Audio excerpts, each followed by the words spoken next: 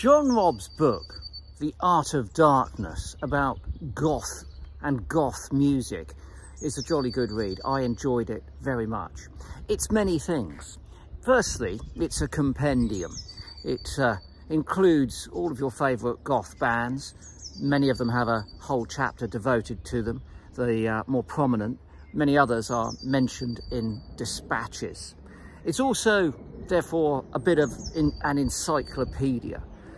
But it's also a biography of those bands and of goth music, of the whole goth movement. It's also a historical treatise because it starts with Byron and Bram Stoker and explains the whole development of goth as an art form, as an idyll, whatever.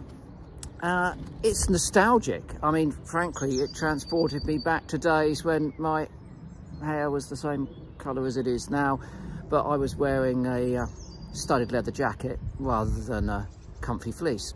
And it's also revealing. The thing about John is that he's a really nice bloke and everyone likes him. So all the people in the music industry will talk to him and tell him their fascinating stories. And you may think that you know everything about The Cure and The Damned and the Sisters of Mercy and so on and so forth. But when I read this, I learned a lot more. All of those little insights that make the people and the bands and their music more real and therefore more pertinent and enjoyable.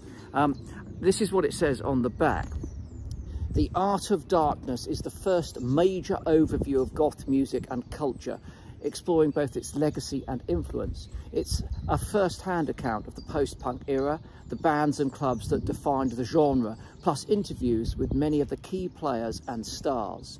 It starts with the fall of Rome and concludes with the rise of Instagram. Love that.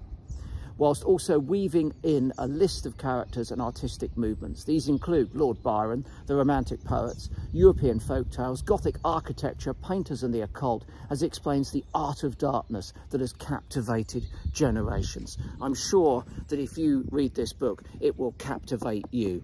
Really, really enjoyable. And one last thing, and it is important, it's certainly always important to me, John Robb is a very, very nice bloke. He's a top bloke.